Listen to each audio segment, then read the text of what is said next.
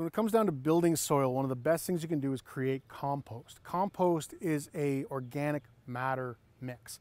So you have sand, you have clay, you have rock, and then you have organic matter. All these things create soil. Every single one of them creates soil. And every single one of them is a component of soil. Now, organic matter is really beneficial because that's where you're going to get a lot of the nutrients, the bacteria and other microbes like fungi and nematodes that your plants need to thrive. It is also a great way to make use of waste you have from your kitchen, your garden, or from your lawn.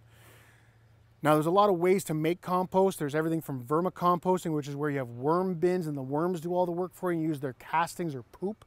There is hot rock compost or thermophilic compost that is a very bacteria dominant compost. And there is cold rock compost that is a very fungal dominant compost. Both are needed. And that's something I want to make very clear. There's no one perfect way that is going to be the end all be all best. I like to use a lot of thermophilic compost because I have a lot of waste. And therefore I can get a lot of hot compost made up and it breaks down faster so I can use it sooner. Cold rock compost is the exact same thing, the exact same build, but you're going to leave it alone. You're not going to be turning it. You're not going to be adding things to it. You're not going to be trying to mix it up and try to make it get really, really hot. You're just leaving it alone and letting it slowly break down through fungal digestion. So with all that said and done, we're going to start adding our carbon. This case, our carbon is a bunch of aspen wood shavings that was bedding for my baby ducks. So there's a little bit of their poop in here, a little bit of their water, a little bit of their food, a little bit of straw when we ran out of wood shavings one day. And this is going to be our base to start the compost. Carbon is anything that's been dead for a while. So straw, leaf litter, wood shavings, wood chips, that's your carbon. You can also throw charcoal in here. What carbon does is it breaks down slower while it also absorbs those nutrients. It becomes a holding and weigh station for those nutrients from the other green matter in the compost. But it also absorbs the smell. So when you're making a lot of compost that could be really stinky, you want a lot of carbon in it to absorb that odor so that you don't smell it, your neighbors don't smell it, and the animals in the neighborhood don't smell it. So I'm going to put a base down of this into my bin. But now what I'm going to do is I'm going to take some kitchen scraps.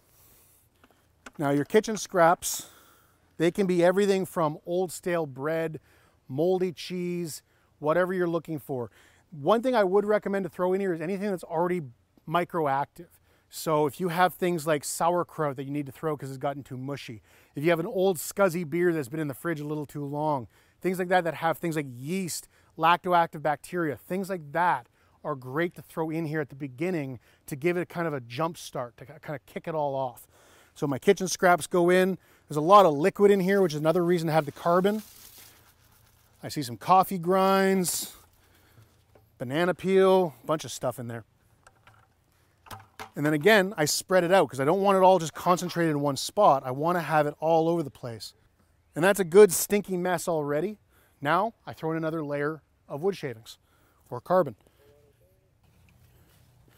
And we're already out of green matter. Like I only had the one bin. So what I'm going to do is I'm going to do some quick weeding. I have a bunch of burdock leaves here and I got these West Indian gherkins and wild grapes getting all over my compost bin. I might as well use them because they're here. So I'm going to grab some of these burdock leaves first. This could be comfrey. This could be just weeds from the garden. Whatever you got available, just leafy green material. We left these burdocks here specifically for this reason. And now that we have them all cut up, those plants are going to die and their long tap roots are going to rot and become more organic matter down in the clay. So I can take all this and I can just throw it in, or I can take a machete, a leaf mulcher. If you've got a wood chipper of any kind, things like that, you can chop this up finer. I'm just going to toss it in and just give it light whacks with the machete just to break it up a little bit so it can break down faster and be food for the microorganisms faster. Now, one important tool that I recommend everybody have for their compost is a compost thermometer. They're inexpensive, they're usually under $20. And what they're going to do for you is they're going to tell you whether you're under temperature, at the right temperature, or over the right temperature. All those are important to know. If you are between 145 and 160 degrees Fahrenheit, you're right on the money. That's going to be nice and hot, it's going to be cooking really fast, and you're going to be able to get a lot of things happening quickly in the compost. If it's under 130 degrees Fahrenheit, it's just not hot enough to have that work. It's going to take a long time. And if it gets above 180 degrees Fahrenheit, you're in trouble. you've got a lot of problems happening, because all that nitrogen that you're trying to produce is going to start to vaporize off in the form of ammonia. So that means you need more carbon in the compost, first of all, but it also means that you need to get it wet more often. You got to turn it more often. When you have animals like these ducks and geese behind me, these birds are producing manure, approximately 2.5 pounds of manure a day from all these birds combined. All that's going into their bedding in their coop, going onto the ground around their pen. I can get at least a portion of that manure mixed into my compost, and it's going to be very high in nitrogen, rich in potassium, rich in phosphorus, and many trace minerals and other vitamins and micronutrients that our plants need so that we can receive them later. If you've got a friend that's got a stable, they're always trying to get rid of their manure, you can always make use of it. Just compost it if you're too worried about putting it directly on the garden. I never recommend putting manure directly on your plants. It's a good thing to throw into the garden at the end of the season to kind of recharge the soil for next year, but it's not something I would put on during the growing season. I highly recommend instead just composting it.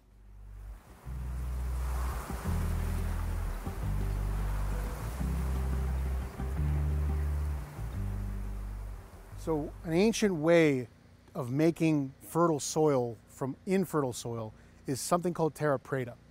Terra Preta is an ancient Amazonian technique that was used in the Amazon rain basin because the soils there are very dense in clay and sand, very little organic humus or organic matter of any kind. And because of the heavy rain seasons, it washes away a lot of the nutrients that could be left in there from the jungle canopy falling its leaves on the ground. And so the indigenous peoples of the Amazon realized that they dug trenches and pits throughout their whole gardens and filled that with something called charcoal and a bunch of other organic matter. They could do something really, really special and almost magical, and that is growing plants where they shouldn't be able to grow. In the form of Terra Preta, 20% of the soil is going to be approximately charcoal. Porosity of the charcoal allows it to absorb a lot of nutrients and become a holding ground for bacteria, nematodes, fungi, and many other microorganisms. So that's the first step. You fill it with as much charcoal as you can get in there. And then after that, you throw in everything you can think of that's rotting. But there's another thing that goes in, and that is potsherds. Potsherds are ceramic pottery that has been broken into pieces. And this is going to, again, harbor good bacteria, be a staging ground for them, but also all those little air pockets in the pottery when it's broken up become holding ground for oxygen, which means that the ground stays semi-aerobic, meaning that the plants can have very good oxygen transfer of water, minerals, and nutrients. The beauty of doing that is the fact that when you have heavy rains, it's not going to get washed away. The charcoal and the pottery stay behind. Even if the water is a complete deluge for days, if not weeks on end, the charcoal and the pottery remain and they don't get washed out. This is a permanent soil amendment. And as the roots of these tomatoes and chives and later other plants that get planted in here reach down into that soil, they touch that charcoal and they're able to access it because of the fungal network that is growing through the charcoal. You have an entire ecology happening in the ground beneath your feet. It is an amazing system that works very, very well, especially when you have dense clay or dense sand. Putting these kinds of things, biochar, which is the more common term nowadays for it, potsherds, and in general Terra Preta technology. You look how dark this soil is compared to the soil around it. The soil around here has kind of a khaki color because it's clay soil. But right here, it's dark. It's black soil, which is where the name Terra Preta originates from the Portuguese words Terra Preta del Indios, the Indians' black soil or the black soil of the Indians. So this is a very amazing ancient system that works today. It is sustainable. This is, in my opinion, the original permaculture.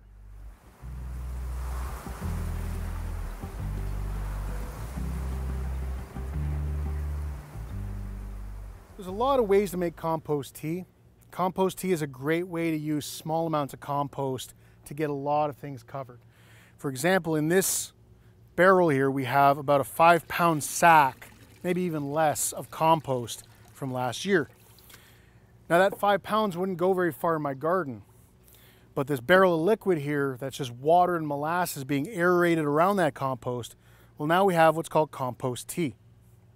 Now I like using aerobic action for compost tea. That is using forced air through these hoses with an air stone from an air pump, similar thing that you would see in a hydroponic garden or inside of an aquarium.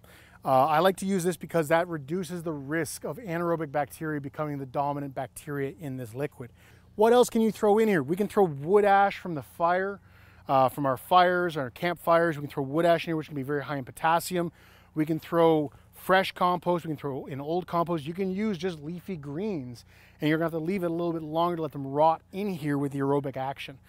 So this is an extremely efficient way and cost-effective way to compost and fertilize your entire garden. And let's just go water some stuff.